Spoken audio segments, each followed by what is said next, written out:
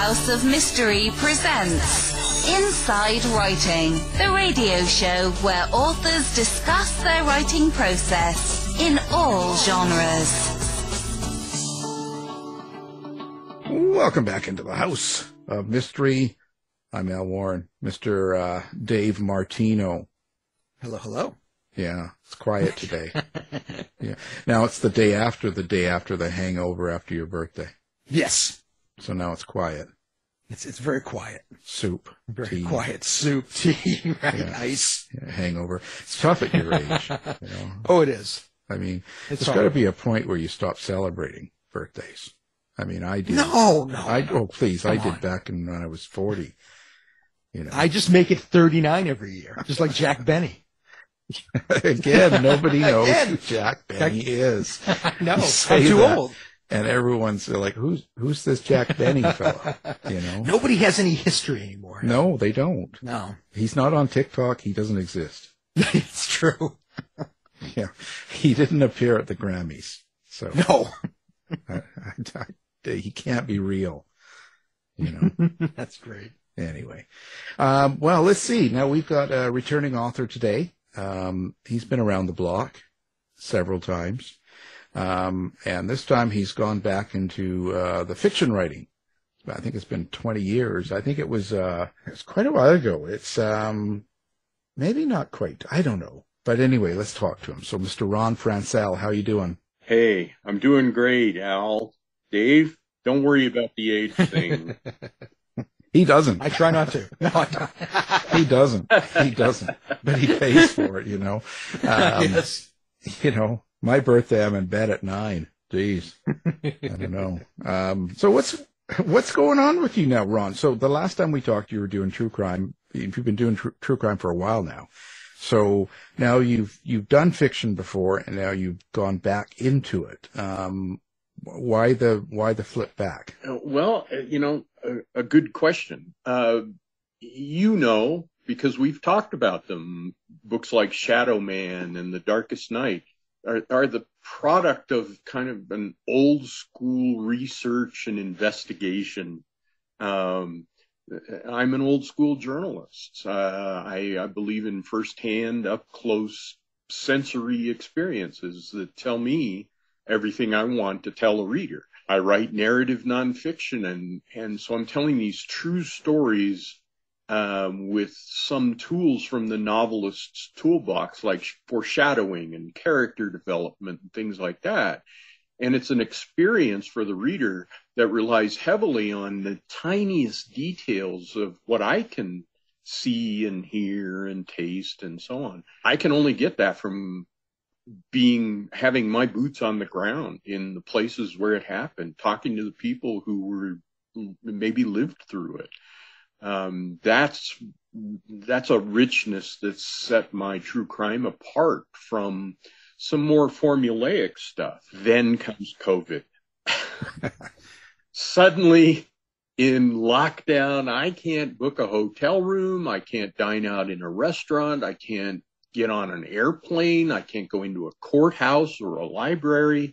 And I certainly can't talk to all those people that I need to talk to for my true crime. I locked myself in my office with 40 years of experience in journalism and true crime storytelling, and I imagined this new book, Death Row.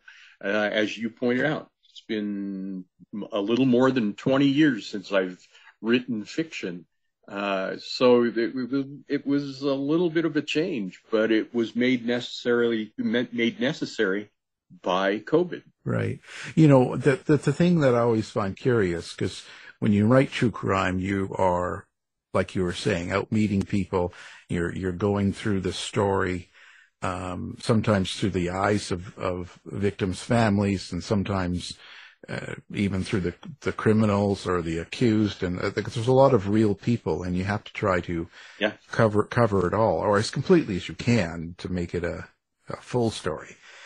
But when you get into fiction, those people aren't real.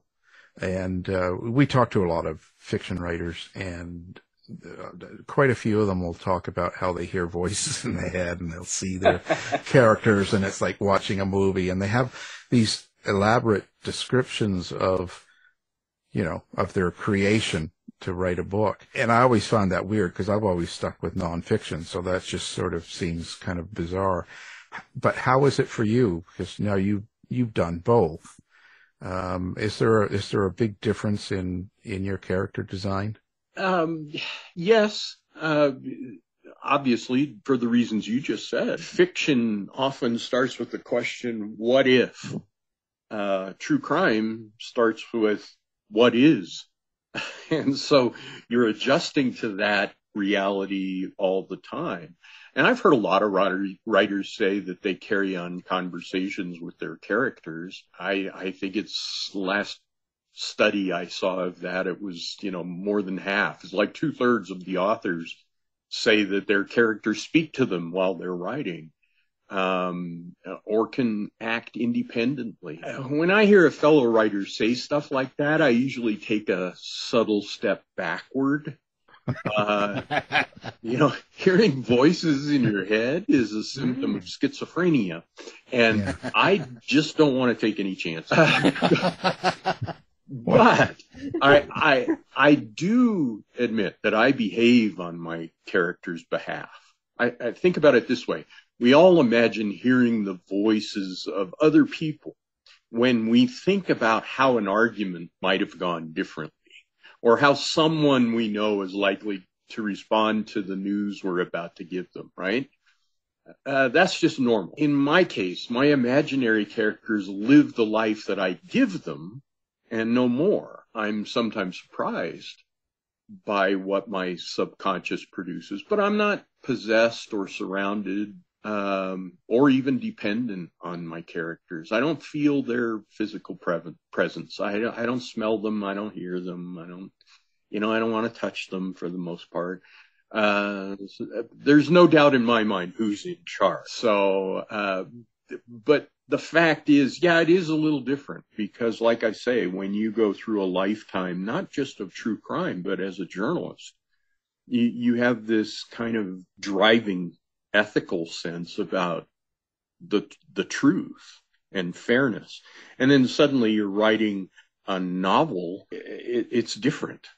I mean, the truth and fairness are what you define them to be for that story. So, no, I will say that when I write my true crime, I'm trying to employ some of those techniques of fiction writing, like I talked about, foreshadowing and character development, things like that. So I already am writing in a story form that's familiar. It's just odd when I come up against a problem, and in my true crime, I would say, well, this is a problem in truth. I have to go find out what's real. Where in fiction, you're saying, I'm in a corner here. Oh, well, I'll just make something up, So it is different. It is different. Well, at least you're not waking up in the middle of the desert one night and bloody hands and a shovel and hearing voices. So that's kind of a good thing. That's a relief. Well, that one time, you keep bringing that up. Well, I think it's an important thing you need to resolve. But that's a different story. Well, I think the other thing in fiction too is the fiction, in a sense, like maybe I'm overstating, but I think that a lot of people in North America, period, a lot of us are probably feeling that there isn't a really strong sense of good justice being applied in real life. Like there's, how many times do you hear stories of, someone that's done some horrendous crime and they get 4 years or something. And meanwhile, someone with pot in their cars got 20 years. Like we hear a lot of these stories. And so I think there's a lot of times people feel, well, there's no justice. And a lot of times this is true because, like, you've written true crime, you follow it, and there are times when the bad person didn't really get what they deserved, and for different reasons. And at least with fiction, you can have a sense of justice. You can have a complete ending, or it may not be tidy, but at least there's a a sense of accomplishment in a sense. Yeah, sure. And I think you're right. I think justice exists more than the media, and particularly the internet media, would lead us to believe. I go back to my journalism training. We don't cover the 100,000 airplanes that took off safely today. Right. We're writing about the one that didn't. And I think the same is probably true in questions about justice, or in crime in general, really. We are not writing about the guys who got exactly what was coming to them for doing a crime that probably was a lot like the last time that crime happened. It's just not news anymore. But right. when an Idaho, a batch of Idaho co-eds are killed and the killer disappears, a nation is riveted. It's slightly unusual. I mean, you think of crimes like the Richard Speck murders in Chicago in the 60s, where he murdered the nurses, student nurses. It kind of echoes that, but it's a different kind of crime. It's not what I would call a garden variety murder. And so we get riveted to it. And when the cops are a little slow to nail down who it might be, we start to think the cops are outmatched. Or when 5 cops beat a man to death in Memphis, we tend to project that brutality on all cops. It's just not true. And in my true crime, I've written a lot about these dogged detectives who can't sleep at night because of cases that are haunting them. And now in Death Row, I'm writing about a cop who's retired and wants nothing more than to just fade away and live out the rest of his life and not come into contact with too many humans. When he gets dragged into a case, and he has the ability to say no, but it's something inside him that's driving him, that says, this is what you do. This is kind of your purpose in life. You're good at it. So see if you can help. And that's the kind of detective that I've written about in real life. And some bits and pieces of all those real detectives that I've written about might have found their way into him. Yeah, I would say, I would ask, like, who was the inspiration for this, or did you have one? And that's kind of a touchy. It could be a combination of a lot of people, I guess. It was a combination. In his case, it was a combination of a lot of people, and I can't really say it was one person. I mean, I have his look suggests one guy, his manner suggests another. So he's a kind of pastiche of a lot of different people, and fictional characters are kind of like that. I mean, creating a character can touch readers. But it's harder to do than it looks, Yeah. So ordinary people aren't always perfect for fiction, but I want readers for a few hours at least to consider that characters like Woodrow Bell, the hero of Death Row, and the old guys on Death Row, I want them to be considered as secret friends. I want them to be a little melancholy when the readers put the book down, because they don't want those guys to go away. Those are the kinds of characters I'm trying to create. They're all unique. I'm proud to say that every one of the old guys who make up this little coffee club called Death Row know exactly who Jack Benny was. Yeah, how could they not? That's right. That's right. I was just watching. I've been watching him last week. So, my, how do you get into the mindset then?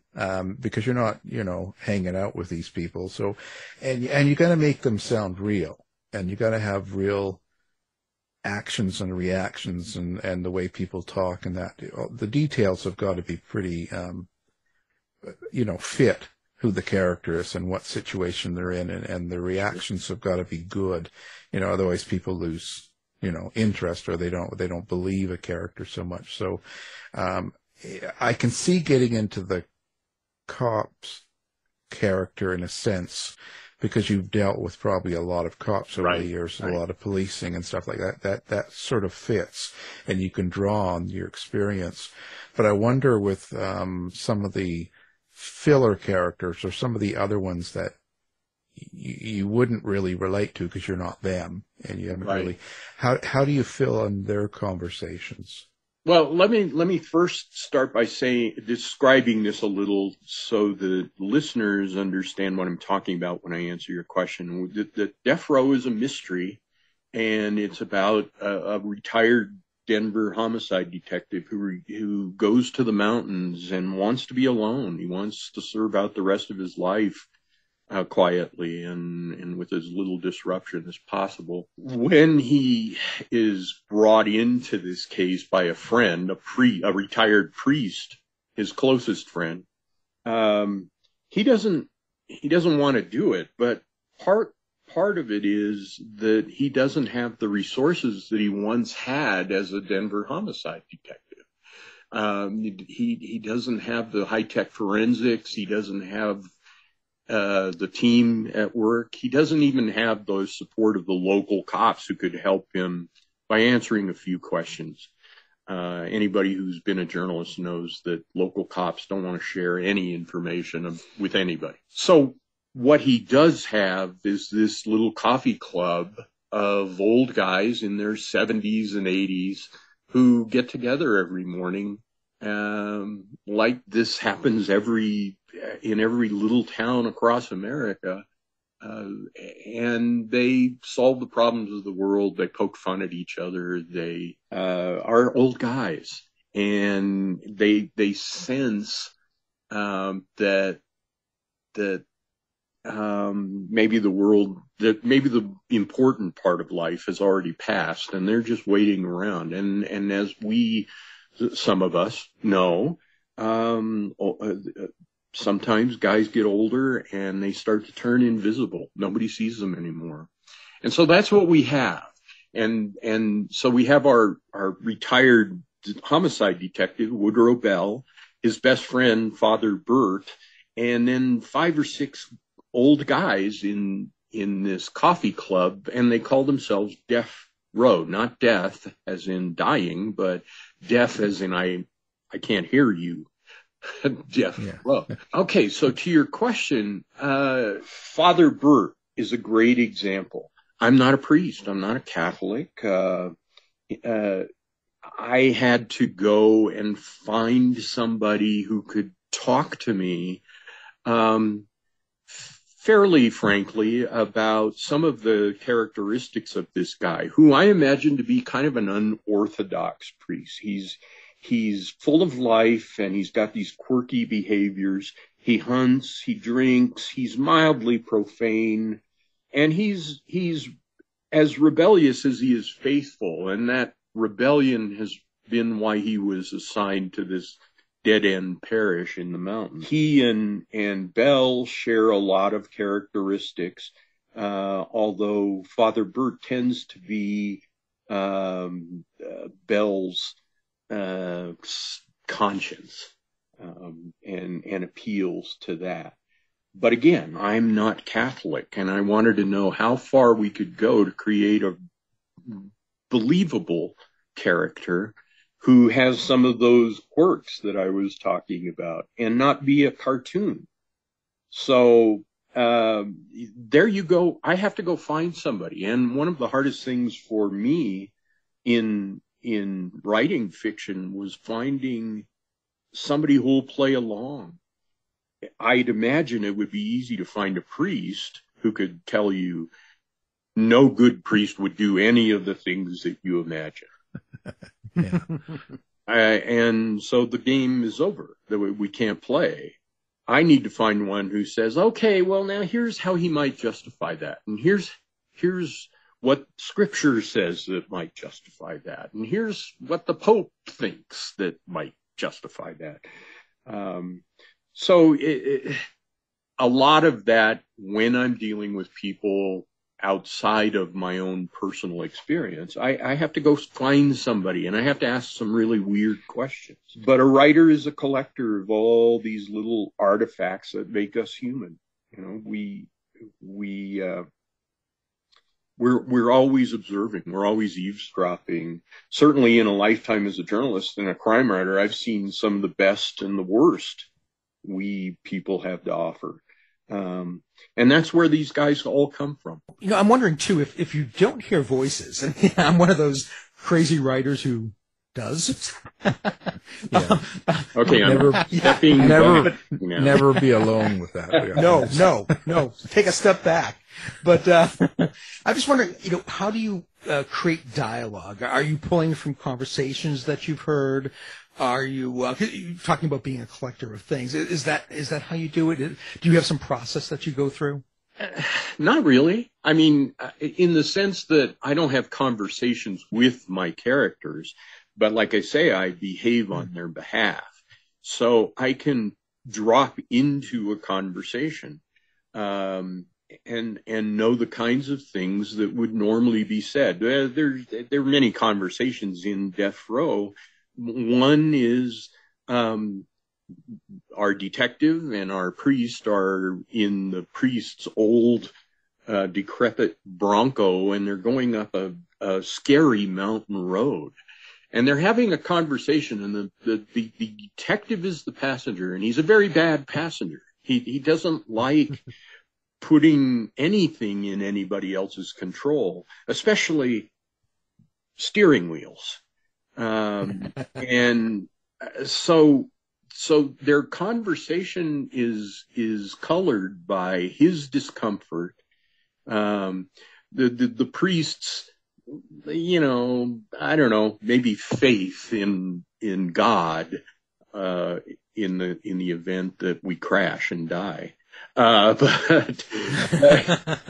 But there's this conversation, and at the beginning of the conversation, when I'm at the beginning of the writing of the conversation, I know I have to achieve something. I need to move them to a different spot physically. They're going to drive there, but I also need to get them.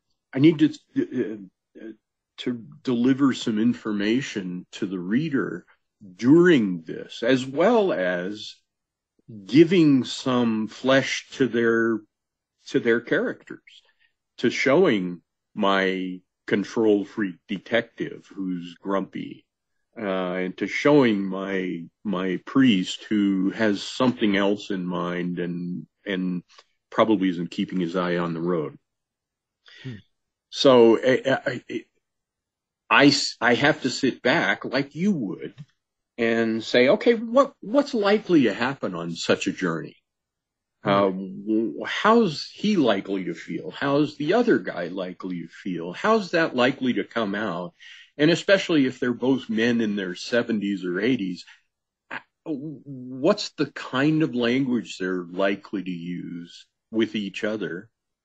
It was an interesting thing that I wanted to come out in the book, and I hope it did, is old men like that don't put their arms around each other and express their affection the way maybe women would. The way men in that certain age express their affection is through joking and sarcasm and poking and making fun.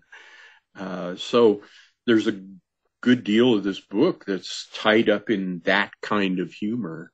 And again, putting flesh on their literary bones, I guess. When you're writing this book, if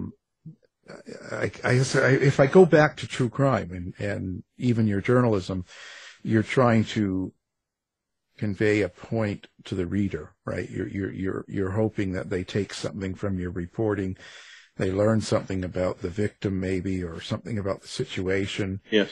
And even in true crime books, you're trying to, get the real story out so people understand it. Do you find that when you're doing a fiction book like this, is there a subtext or a meaning that you're hoping that a reader would get after they read it, besides all the entertainment or the crime itself, like your mystery? But is there something else underneath? I think so. I think if this Death Row is my 19th book, and I think that if I go back to my motivations on my very first book, which was a novel, a literary novel back in the late 90s, I very specifically had a message that I thought I wanted to get across. I equally quickly learned that it doesn't matter what I want you to take away. You might get it, but everybody has their own interpretation of every piece of art. I'd imagine that Picasso had something in mind for most of his paintings, and was probably surprised when people came up to him and said, "Oh, well, yeah, that's a cow juggling a beach ball." I have surrendered now, 19 books later, to the idea that, yes, I want there to be something of value to a reader, something that sticks long past the book going back on the shelf. I'm just, and I might even have an idea about what I would like it to be, but I'm satisfied to know that I'm satisfied by them taking away any message. Having any message is better than closing the book and saying, "Well, that was brain candy. That was fine. What's next?" And it doesn't stick.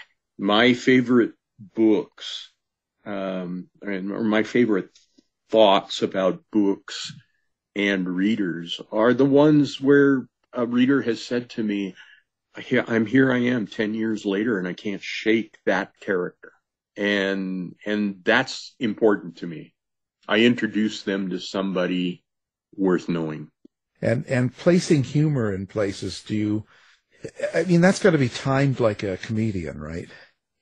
Especially in a crime story involving children, I would imagine. Yeah. And, in this case, the humor has a role, of course. The crimes in Death Row are so ghastly that a lot of the humor is intended to give the reader a kind of an emotional break from the tension and from the heavy mood that's being painted otherwise. Also, comedy can intensify the tragedy that is about to happen.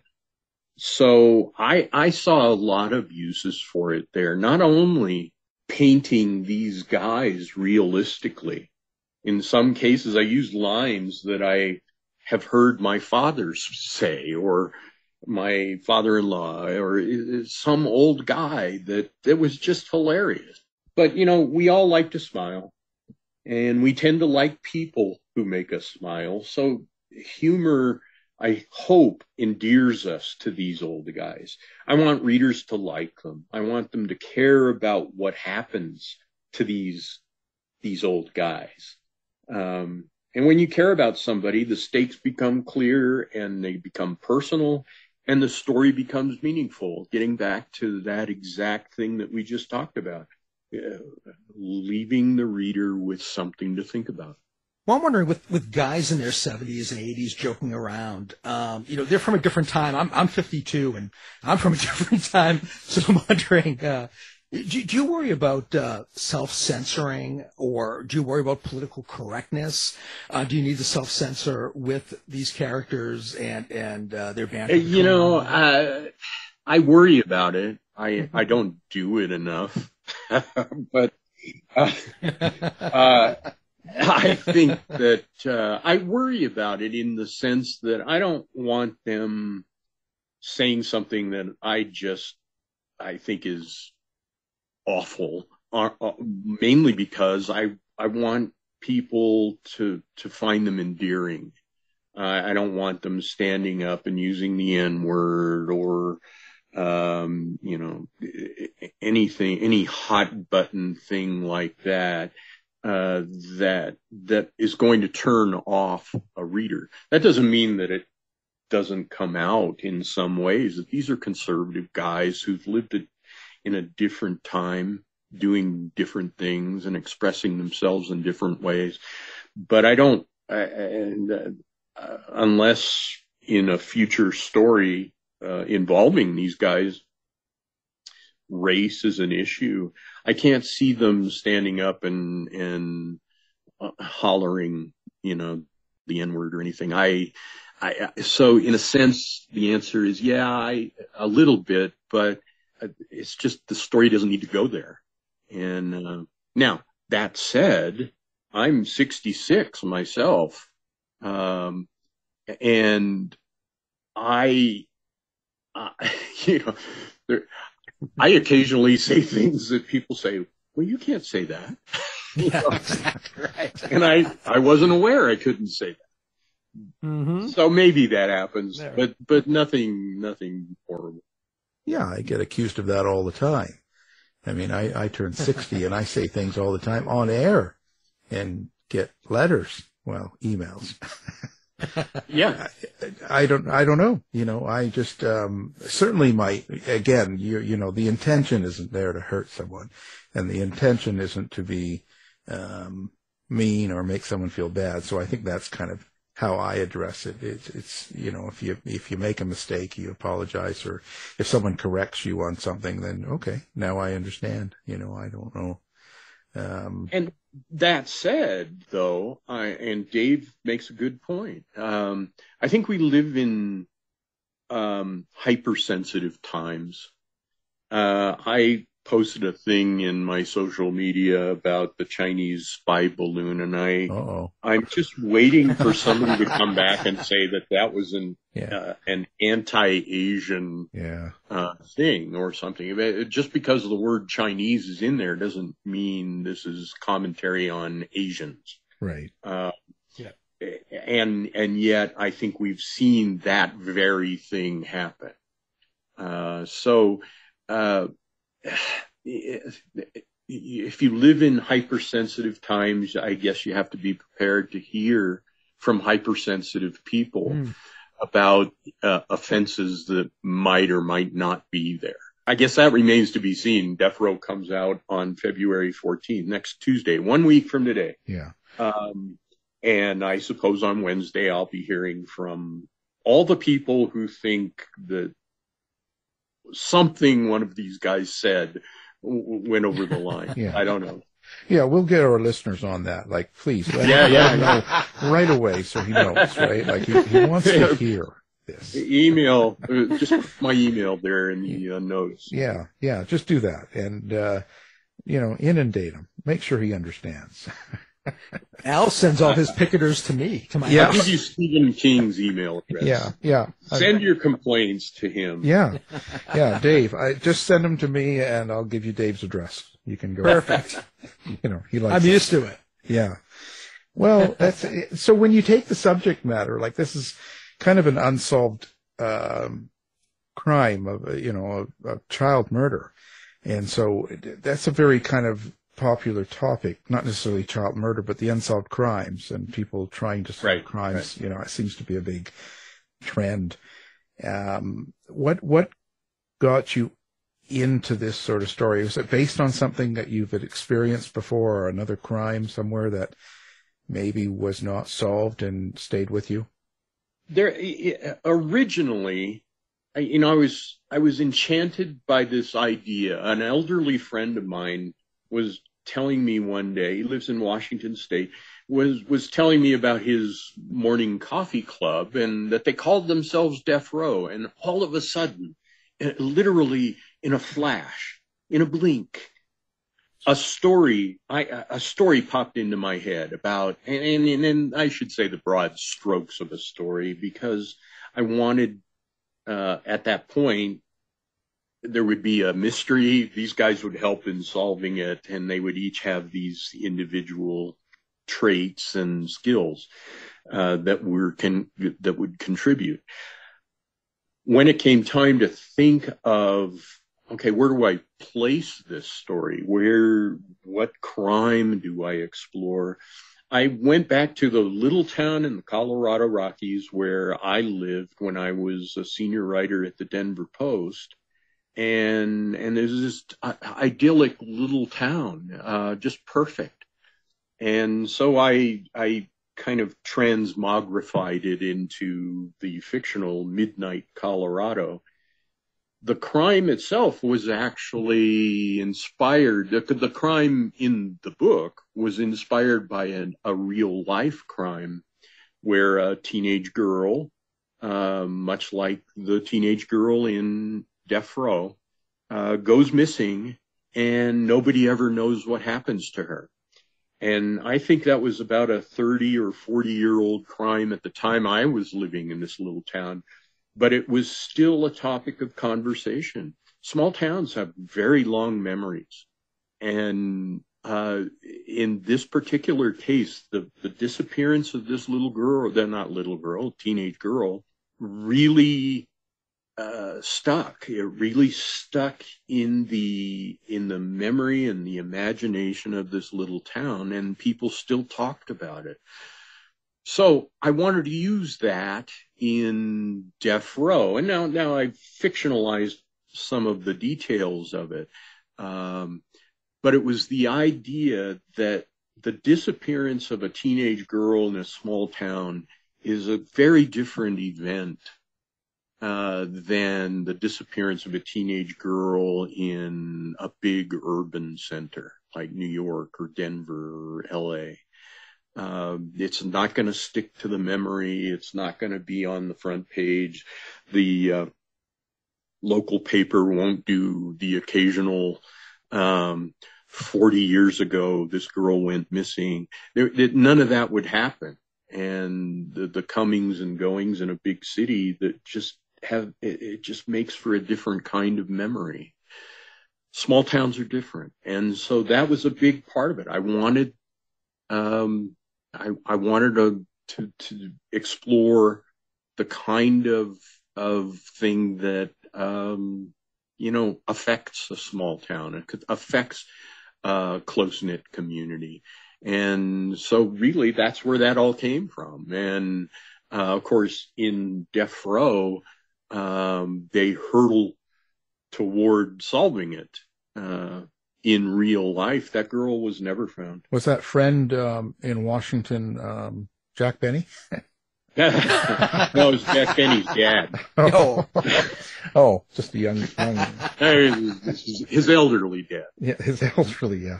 Yeah. That's another word that doesn't get used. Elderly.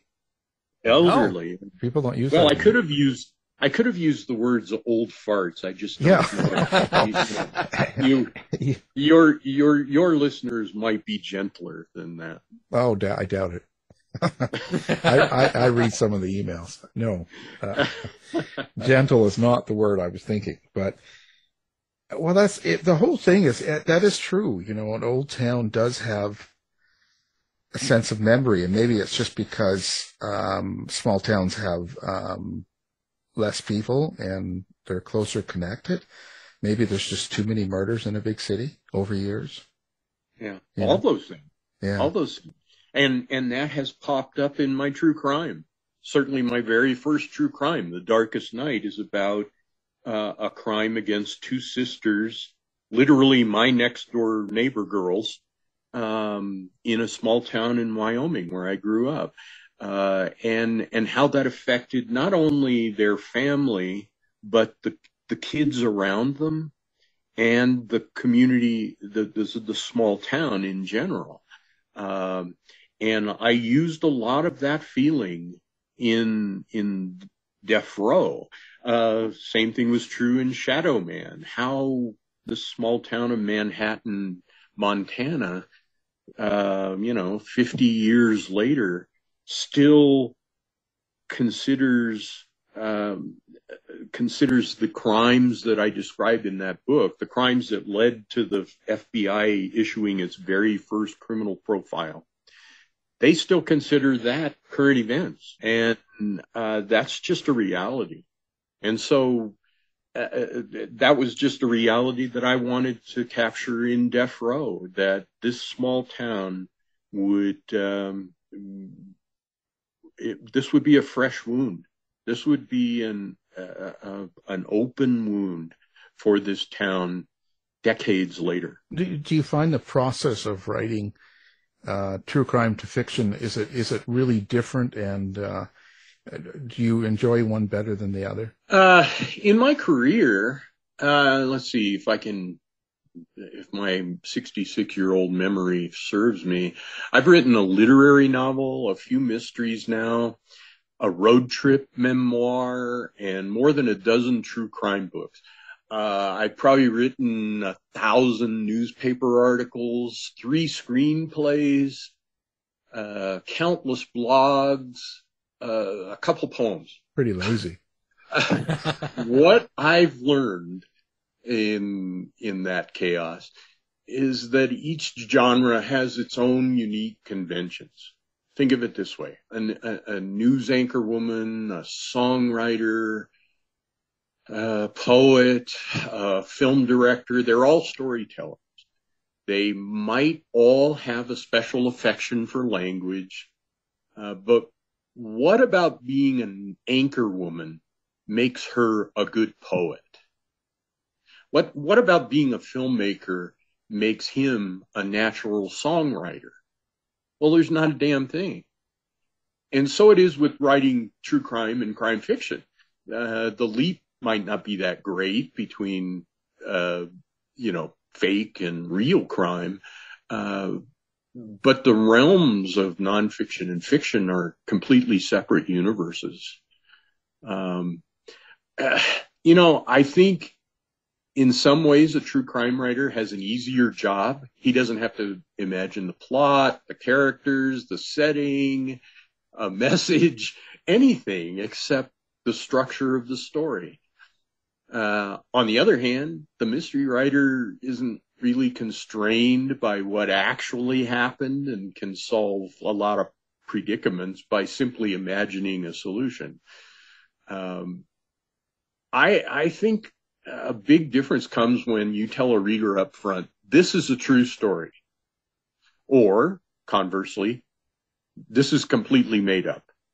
Fiction writers will give an author, I think, a wide berth. They suspend their disbelief and they allow the storyteller some leeway between what's likely and what's possible.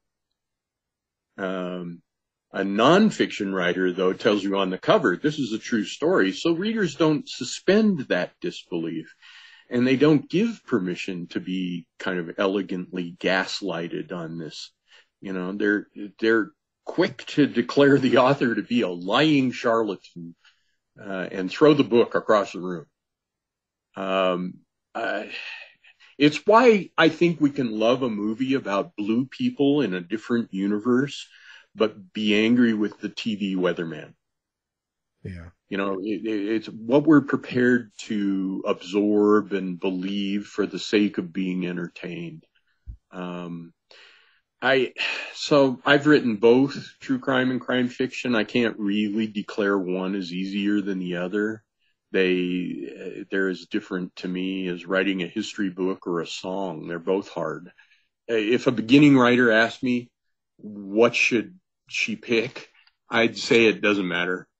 I'd tell her to become a student of the form and learn everything she can about how it's done. And then the rest is easy. You just sit down at your word processor and let the blood ooze from your forehead. Yeah. Story of life of a writer, Exactly. Dave, am I right? Exactly. Well, he's insane. Yeah, well, that's all true. sorts of stuff going on. Well, that helps. Yeah. That helps. It doesn't hurt. Just, he doesn't know what he's doing or where he's at, in the story or in real life. So that's true. There's the choice.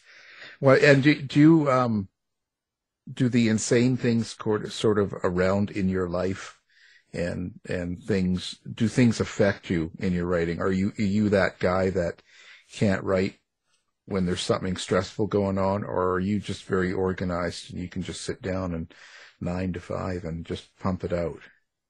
I consider it a job. I try to work literally 8 hours a day when I'm writing, and that can be writing, it can be researching, and it can be longer, but I try a minimum of 8 hours a day. I try to treat it like a job, and I think a lot of my my feelings about what's going on around me come from my newspaper days, where you had to tune that out. I mean, there's a whole newsroom of people around you, and they're clattering, and phones are ringing, and they're yelling, and they're talking, and people are moving, and you just have to tune that out and focus.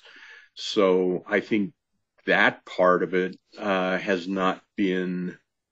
Somebody asked me recently, well, whether it's fictional or true, do you ever get splashed by the darkness of your subjects? I mean, are you affected by that? And my answer was something like, 40 years I've compartmentalized my emotions so that I can tell these kinds of stories, whether it's books or newspapers, it doesn't matter. The sight of a dead child, to me, it touches a deep down part of me. But the best thing I can do is tell her story. I'm not stand there crying about it. A whole family killed by a drunk driver, their bodies might still be there in the wreckage. That tightens my jaw to the point I think my teeth might break, but weeping would make me look away. And if I'm going to tell that story, I can't look away. So I think when I was younger, it was easier to be kind of stoic. I guess I could afford to only worry about the story. Now I'm old. I know Jack Benny. I write books about ordinary people who shouldn't have died. But sometimes they died in spectacularly grisly ways. Sometimes I want to cry, but I can't without losing some of the spark that I should be putting into words about them and not weeping. So I wrote a blog recently about this in my life. It's at my website. It's called Cry Later. And because I keep telling myself, I'll cry later. Right now I have to tell this story. I'll cry later. The problem has been that later really never comes. Well, it sounds like, it's the same thing that police and fire and EMTs have to go through and Absolutely. have to put up that wall to some extent to be able to get their job done. That's right. If you're going to be up to your elbows in blood and gore, if you're going to see things that normal people don't want to see, but you have to describe it, you have to be able to compartmentalize the ghastliness. I did a book a few years ago called Morgue, A Life and Death. I wrote it with one of the world's most renowned medical examiners, Vincent DeMaio. And it was about some of his classic, most fascinating cases. He exhumed Lee Harvey Oswald. He worked on the Phil Spector murder case. He even rendered an opinion about the death of Vincent van Gogh. For the time that I was researching that book, I'm literally surrounded by boxes and boxes of morgue and autopsy records, and they're filled with photos that nobody really should have to look at. But to me, they were just boxes of stuff I had to look through in order to be able to tell the story. There are so many people in our world the cops, the firefighters, the medical examiners, the crime writers, who do jobs that we don't want to do. And thank God for them. Thank God for morticians, for God's sakes. Yes. Yeah. And you could still eat lunch, too, while you're doing it. You know, after a day. Yeah. Steak on the grill. I once was invited to be the only journalist to witness the exhumation of the 1950s pop star, the Big Bopper, J.P. Richardson. And they brought him out of the ground and took him to a warehouse where after a time they opened the casket and surprisingly he was in fairly good shape, but it still wasn't pretty.